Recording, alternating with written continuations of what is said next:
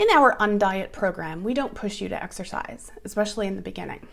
Often people starting out on a weight loss journey become so overwhelmed with trying to get their diet in order and trying to stay on top of exercising. Personally, I didn't start moving until I had lost about 60 pounds, and by that time I wasn't thinking so much about food, I was wanting to move more. We utilize the 80-20 rule here in just about everything.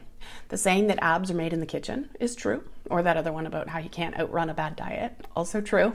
Food is 80% of your success, and with food, 80% of it being best choices, leaving room for 20% of fun, fringe, or outlying times. I address that more though in the program. I do recommend moving, but you don't need to overdo it. For me, moving was about mental health. The phrase use it or lose it always comes to mind for me. If I stop moving, especially as I age, I won't be able to move at all. And I do not want that for my future. Anyway, eventually I will recommend it, but you're also going to want to do it. So how can you establish and stick to a routine? So first and foremost, let's address the elephant in the room, okay? Many of us find it challenging to form new habits, and exercise is really no exception. But remember that consistency is key, just consistency. It's just like brushing your teeth or taking a shower. Exercise should become a part of your daily routine. So to establish a workout routine, start by setting realistic goals. Don't aim for a bodybuilder's physique in a week. Instead, set small, achievable targets. And think about the snowball that I so often talk about.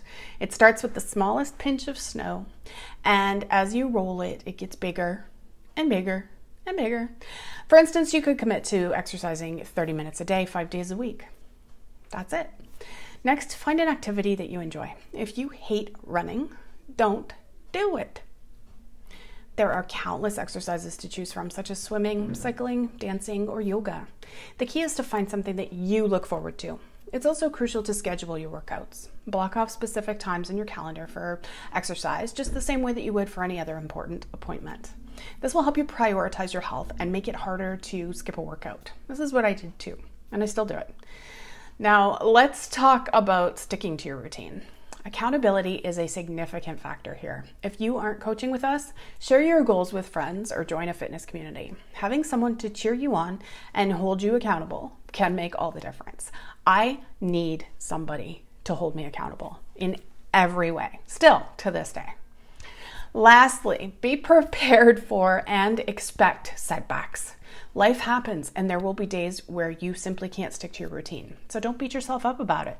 Instead, just get back on track as soon as possible, and remember that consistency is what matters the most.